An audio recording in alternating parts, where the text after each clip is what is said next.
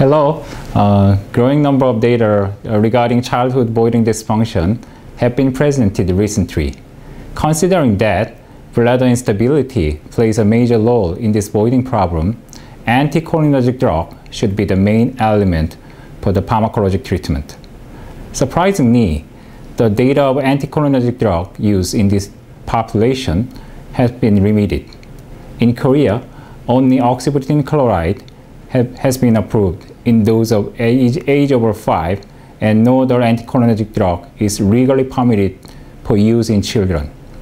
However, many Korean neurologists still prescribe off-label anticholinergic use for children, knowing that there is no alternative.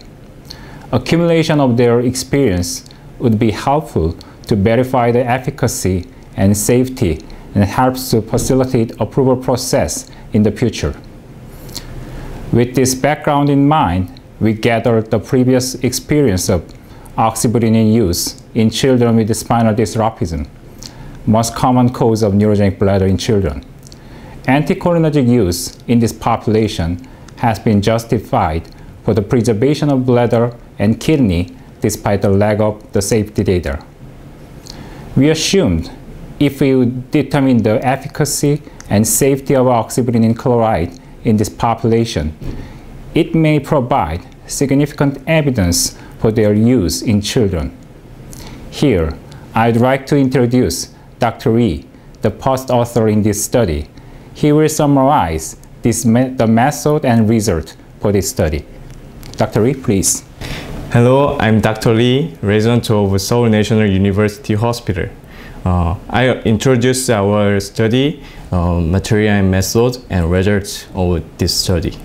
This study was designed to be full multi-centered, retrospective cohort study and performed with 385 patients.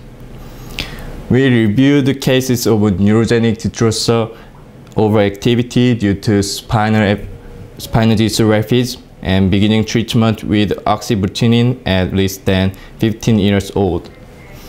And there were no other treatments prior to oxybutynin chloride prescribed for neurogenic bladder. Of the 385 files, 121 files were eligible for review.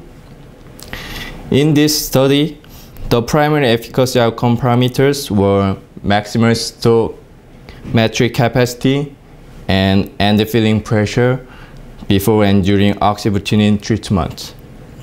The second parameters were the compliance and the number of incontinence episodes. Other important variables were tolerability, compliance, and safety issues. This table shows the demographic data and clinical parameters of the patients.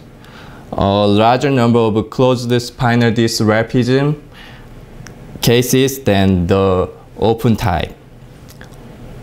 About 1/3 of the patients treated with oxybutynin chloride were less than 5 years age old. And more than 90% of treated patients received 5 to 15 milligrams of oxybutynin chloride. The median treatment duration was 19 months. About half of the patients took oxybutynin for more than 1 year, and over 80% patients showed good tolerance.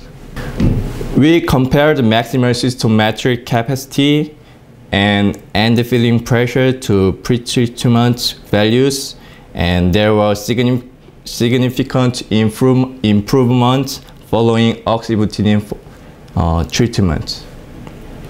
In the picture B, the mean percentage of the expected age-adjusted capacities were also significantly increased by 8%. As secondary parameters, bladder compliance and incontinence status were compared. A significant increase in bladder compliance was seen after oxybutynin treatment.